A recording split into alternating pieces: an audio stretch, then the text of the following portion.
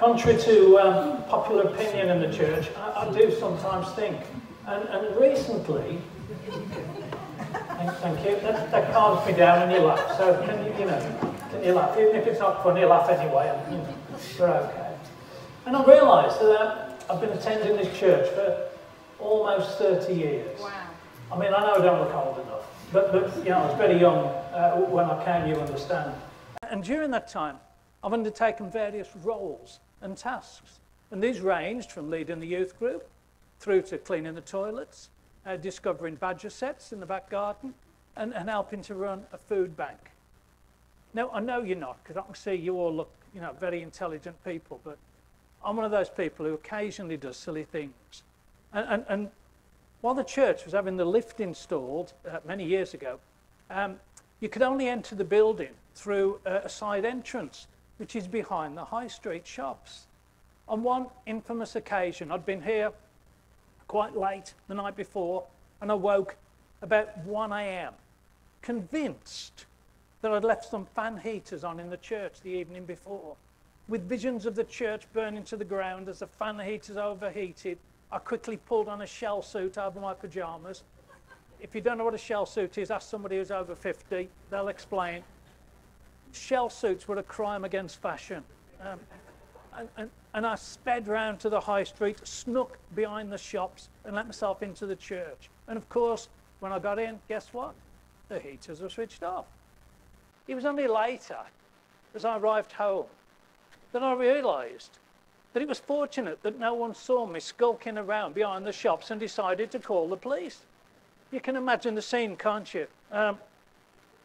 Let me get this straight, sir. You decided to call in at the church at 1:30 in the morning, dressed only in your pyjamas and a shell suit. It would not have gone down well, wouldn't it? Would it? It would have been the end of an illustrious career in the Kingsway. But of all the roles that I've undertaken in the church over the years, the one that I'm involved with now is my favourite. And that's the reason why I'm standing here this morning. Let me explain. One morning, after taking early retirement, very early retirement, I decided to walk to church and walk home with Linda, my wife. Linda was helping in one of our toddler groups. So I came in and I sat down at the back as they were singing the final song with the mums and carers who were waving a nylon parachute up and down with the kiddies running in and out the bottom of it. And you know what it's like, nylon? It generates electricity, doesn't it? So all their hair's going up and down under there, and they're having a whale of a time. And then they started singing the song, I Know Jesus Loves Me, which includes the line, I know he loves little ones as much as he loves dads and mums. Not exactly Shakespeare, is it? But the looks on the faces of those little ones just held me. And I was hooked. Well, I've been helping ever since as a sort of honorary granddad. Or as one of the youngsters once called me, I'm that grown-up boy from Toddler Praise, from the toddler group. Some would question the grown-up bit, but that's a bit unkind, isn't it? Paul, I hope you're listening. That's why I get on so well with the little ones. I think they've worked out. They're not very bright, so they humour me by playing peepo all morning. They think, well, it's poor old boy, but we'll humour him. Many of the mums and little ones that were there that first morning that I was there now attend this church. We're working it out. It's virtually all of that group. I'm looking around because one or two of you are sitting here this morning and now in this church for various reasons. And the toddler team would like to think that all the mums, occasional dads and carers that come each week are part of the Kingsway family. That's certainly how we see them. So I'm delighted to be part of this service this morning because it was the toddlers, of course, that I met Laura, Jack and Finn. And in the first few weeks after he was born, Finn wasn't putting weight on, was he? And as a group, we were all very concerned that he would soon begin to gain weight. Each week when Laura and Finn arrived at the group, having come round from the clinic, we would ask, any change? Has he put on weight? And then the wonderful morning when his weight started to increase and there was much rejoicing in the group that week. And so today, after several delays, I think 2 years at least, we've been trying, this has been in the planning. And today we're celebrating with Laura, Paul and the family as we've asked God's blessing on Finn. In addition to waving a parachute around at the toddler group, we sing songs, and these songs stick in your brain. You know, this is great until you get into Sainsbury's later and you burst into song in the middle of Sainsbury's aisle. It can be most embarrassing with people looking at you. Also, each week, the toddler group leader, Liz, reads us a story. Usually a well-known Bible story, a kiddie-friendly Bible story. In fact, the whole of the Bible is a story. Oh, no, I mean, it's not true. This story is fact, not fiction. It's a story of a God who created a beautiful world. It's a love story. Because into this world he placed two people who he created to have relationship with him, to love and to be loved. It's a history of a people who lived their lives many years ago and the choices that they made and the consequences of these often poor choices. The first words of the Bible are, in the beginning, God. In the beginning, God created the world in which we live, and it was good. He then created two people, Adam and Eve, to live in this perfect environment. You know, there was no climate emergency. There was no war in Ukraine. There was no debt crisis. It was a perfect world. But then sin entered the world. This perfect world that God had created, sin entered this perfect world as this couple rebelled against God. And the Bible continues with the story. It tells a story of one family that God chose to be an example to the world of what trusting him looks like. Someone has described the rest of the Bible as like the underground, a journey from Shepherd's Bush to King's Cross. The shepherd was a guy called Moses, who was called by God through a burning bush to lead his people, the Jews, out of a time of slavery in Egypt to the land that he had promised to a man named Abraham many years before. But this family continued to have a turbulent relationship with God. When they listened to the messengers that God sent them to warn them, they prospered. But all too often, they ignored God and went their own way, and disaster followed. Among the warnings were promises. There were promises of someone who would come in the future, someone who would restore their relationship with God. And who would this person be? A mighty warrior to give them a kingdom here on earth? No. It would be a baby whose birth we're going to celebrate in a month's time. A baby born into poverty. A child who grew into a man, Jesus, who would know what it was like to work as a tradesman, but who also know just who he was and where he came from. Jesus told stories. The prodigal son, the good Samaritan, a farmer scattering his seed, a man who built his house upon the rock.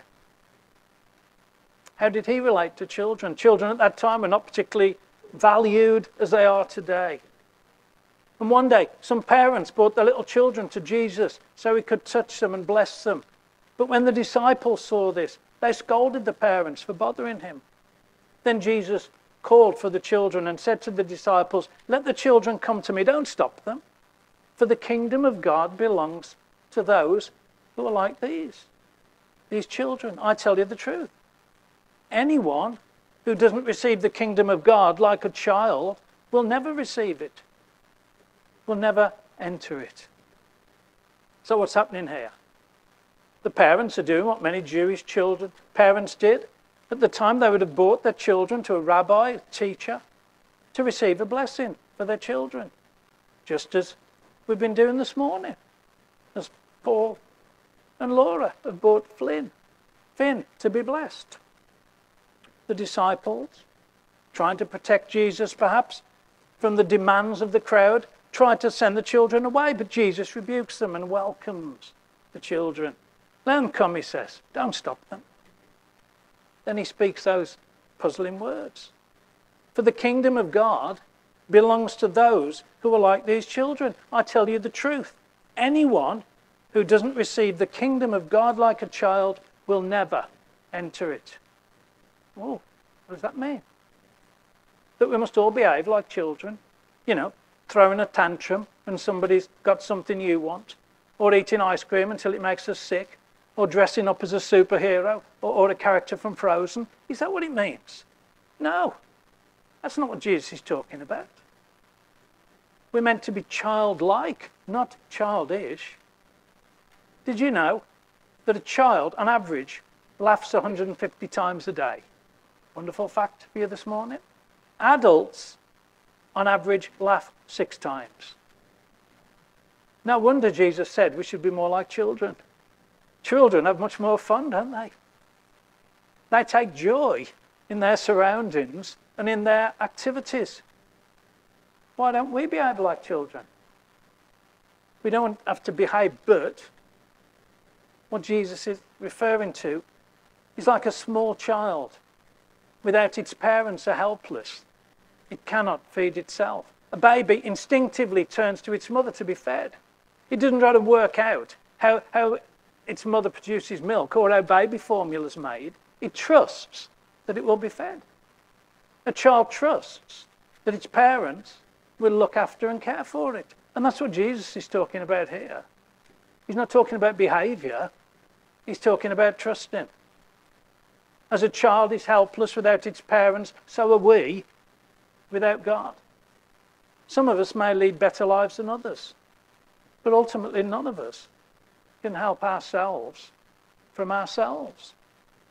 The Bible says that all have sinned and fall short of the glory of God. Jesus is the only one to have ever lived a sinless life. And that's what he's saying in this passage. We all like to think we're self-sufficient, don't we? I say that the most chosen song at funerals is, I did it my way. I did it my way. But the bad news is, we can't save ourselves. But the good news is that Jesus can. Unless you trust, unless you depend wholly upon God, you will not be able to enter the kingdom of God. That's what Jesus said. What does that mean? It means a fulfilled, abundant life now, and it means eternal life in the future. Jesus, a man, but not just a man. This was God entering the world that he created. The man who was God, who faced all the temptations that we face, yet continued to obey his Father in heaven. The King who would be hung on a cross. From Shepherd's Bush to King's Cross. A God who gave his life that we might live. That all the wrong choices that we have made can be forgiven. Because he paid the ultimate price.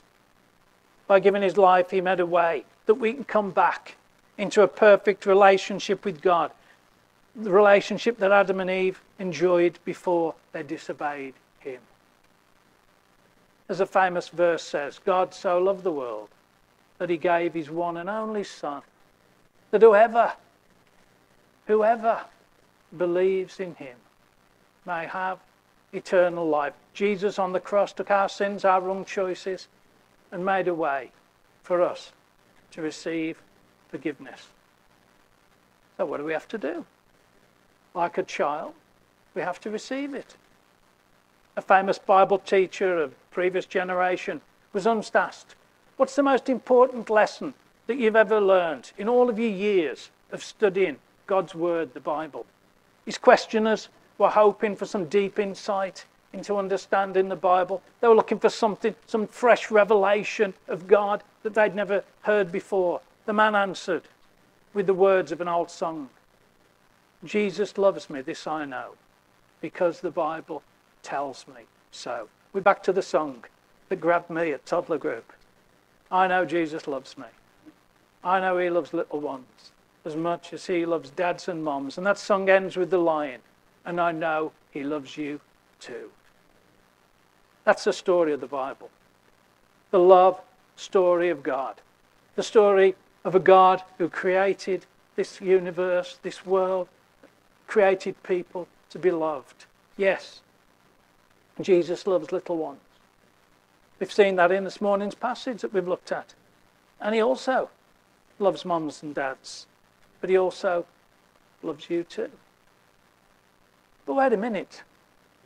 If God loves us so much, why doesn't every story have a happy ending?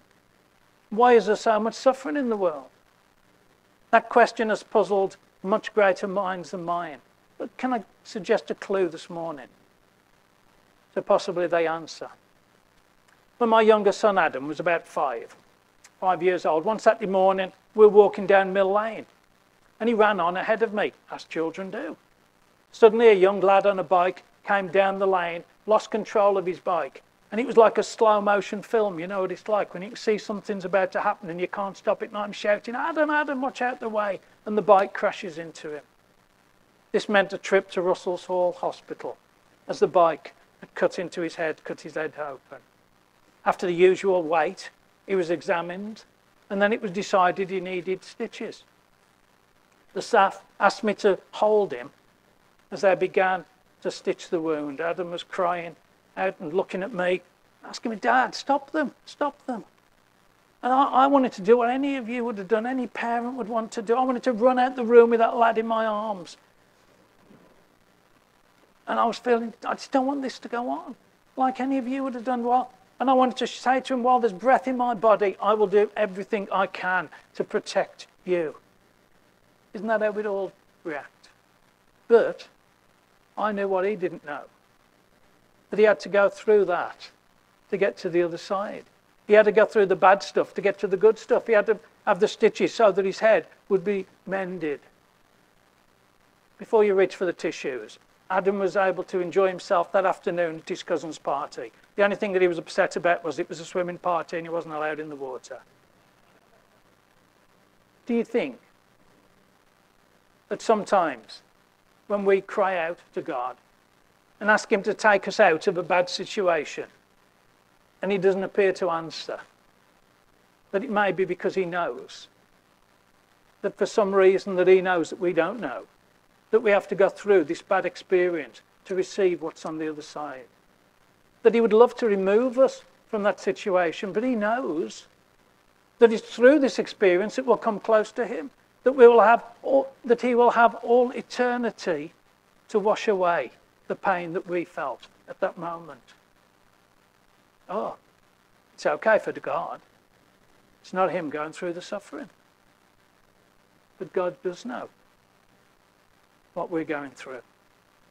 On the cross, Jesus shouted out to his Father, my God, why have you abandoned me? Jesus knew what it was to feel the silence of God. Because of his suffering, we can be set free from our guilt and shame. The Bible says, let us keep looking to Jesus. Our faith comes from him, and he is the one who makes it perfect. He did not give up when he had to suffer shame and die on a cross. He knew the joy that would be his later. Now he is seated at the right hand of God.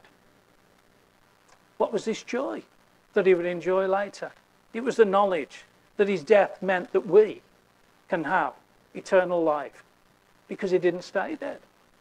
He rose from the dead, and so will we if we put our trust in him. One more story and then I'm done. Imagine that you're in a cinema and you look around and you see all your family and friends are there, seated around you. The lights dim and the title comes on the screen. This film will include every word, every action, and every thought of, and then your name appears next to it. Every action, every thought, every word that you have ever spoken or even thought or done. And what's worse, you notice your mum sitting next to you. I don't know about you. I mean, I know you're all holy people, but I'd be out of there sharpish. I'd be on the next plane to South America to hide from the shame. But the good news is that if we trust in Jesus, if we ask him for forgiveness for the stuff that we've done, then the film's wiped clean. The film is wiped clean. No more guilt, no more shame. He died in our place. He took all of our guilt and shame when he died and rose again. So what do we have to do? We have to put our trust in someone we can't see, someone we can only experience the presence. Too simplistic? Remember what Jesus said, that we have to come to him like children, trusting, not claiming to know all the answers. Now this morning, we can have three responses to this message. We can know that we have already received this forgiveness, that we trust in him with our life, and if that's you, then that's great. Or we can say, I hear what you're saying, but it's not for me. Or, like a trusting child, speaking to its parent, we can ask for his forgiveness. We can have the past wiped clean. We can come into a relationship with him.